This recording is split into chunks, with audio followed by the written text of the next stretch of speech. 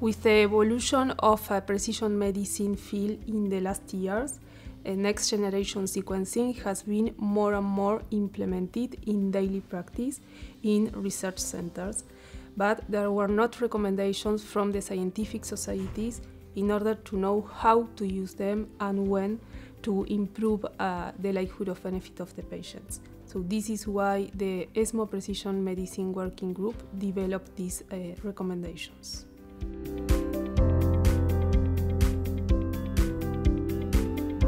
The senior leader of this project is Professor Fabrice André, and the team is conformed by experts in each tumor type that are medical oncologists, by the statistician, biologist, a geneticist, and a pharmacoeconomic team.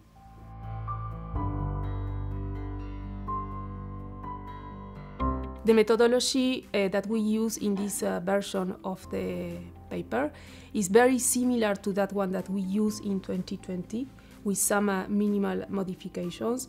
We select the most lethal cancers, we look at the genomic alterations that are described on them, and we classify according to ESCAT, and we describe the prevalence of these alterations. Then, based on this, we develop 3 levels of recommendations to use the NGS, one in daily practice, then in research centers, and the third one in special situations to discuss between the oncologist and the patient. And what we did in this version is to add some other cancer types, such as sarcoma and cancer of unknown primary, because the evolution of the precision medicine field, and we keep just alterations classified as level 1 and 2 according to ESCAT.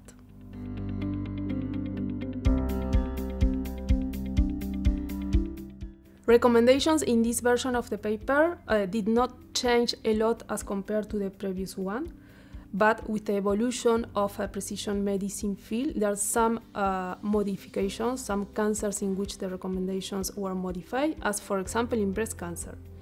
In breast cancer, the mutation ESR1 has been moved from level 2 to level 1.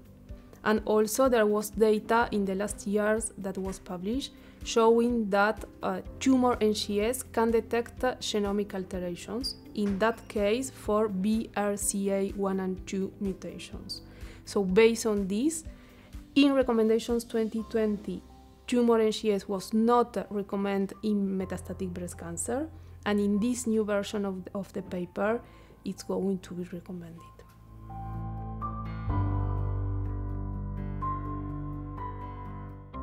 It's very important the update of these recommendations in order to help and to better understand the oncologist when we ask for the NGS in daily practice. There is an issue of accessibility. Not all countries have access to NGS, and this is important to know that not always we need to look for the genomic alterations but by this technology, and we have other technologies that allow us to look for these genomic alterations.